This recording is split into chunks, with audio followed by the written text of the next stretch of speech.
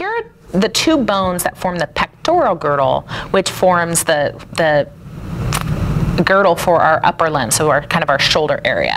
There's two bones. There's two of them of each. There's two clavicles shown here. This is the collarbone, and then there's two scapula or shoulder blades shown here. So we'll look at the clavicle first. So here you have the clavicle, and one end of the clavicle anchors to the manubrium of the sternum, and the other anchors to what's known as the acromion of the scapula. So again, here's the clavicle, and there's two, a right and a left. We're going to put that to the side and go ahead and take a look more closely at the scapula or the shoulder blade. This is the anterior view. So if I'm looking at you in the face, looking through the chest muscles and the lungs and all that, this is the part I would see, so anterior of the scapula. So I'm going to go ahead and start, because most of us usually, in most figures, will actually start in the posterior view of the scapula here. So this is, if I'm looking at you to the back of your head, this is what I would see. So let's go ahead and name some parts of the scapula, the shoulder blade, and there's a right and a left. And this is a part, this is looking at it from the lateral view, and you can see here there's this round, not very deep, but this round socket. This is called the glenoid fossa, or the glenoid cavity, and the glenoid is on the lateral edge, and it forms an articulation site with the head of the humerus, the arm bone. So this is where my arm would attach. And so this is the glenoid fossa, or the glenoid cavity. Either is fine. And then this is what we have: three borders, three edges of the scapula. So if this is the glenoid on the lateral part, then this is the lateral edge, or the lateral border. And if this is lateral, this is medial. So this would form towards the middle of the back. This is my medial border, or medial edge. And then you also have the superior edge here. The superior. So this is the superior, and here we have the inferior, forming a point of the scapula. So from the back we have several other parts as well. So again, this is a posterior view, and this is called the spine of the scapula. The spine of the scapula, and it serves as an attachment site for muscles of the back. And you can actually see the spine of the scapula if you look at someone's back. This is actually an external anatomy that you can find. And you can see that the spine of the scapula extends superiorly here to what's known as the acromion process, and that's where the clavicle would articulate. The acromion process is attached to the spine of the scapula.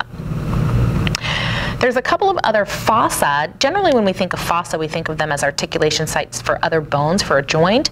But the scapula has not only the glenoid fossa, which forms an articulation site with the head of the humerus, a bone, but it also has three other fossa that don't articulate with bones, but serve as attachment sites and locations for muscles. So we're going to look at two of them right now. This is the spine of the scapula, we recall. And then this is below the spine, so this is called the infraspinous. And so we call this the infraspinous. Infra means below, spinous means of the spine. So this is the spine. This is the infraspinous fossa, where a muscle that moves a muscle of the back sits. And then again, the spine, and you can see here, if we look at this superiorly, so now we're looking down on the scapula. And here we have the supraspinous fossa. Again, supra means superior to, spine, spinous. So the supraspinous fossa.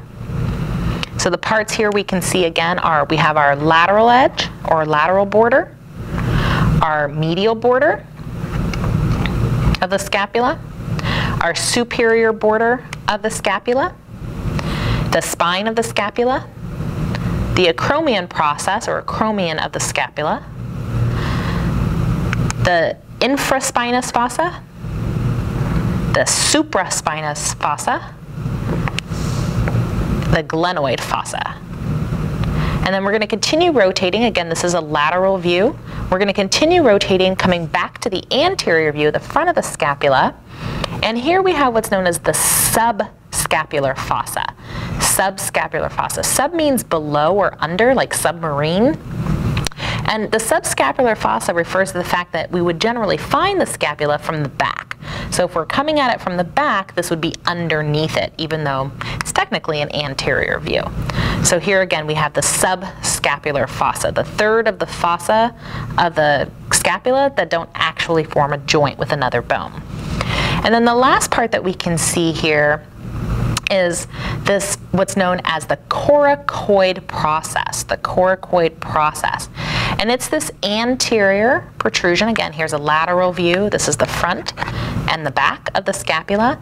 And here we have the coracoid process. And the coracoid process is an important attachment site for muscles of the arm that help move the arm, this coracoid process. And you can see it projects somewhat anteriorly if we're looking at this from the side. So again, here you can see that coracoid process.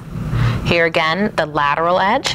If we're looking at this from the front of the scapula, here's the lateral edge. We always know the lateral edge because it's the same side as the glenoid fossa. And then here's the medial edge, and then the superior edge.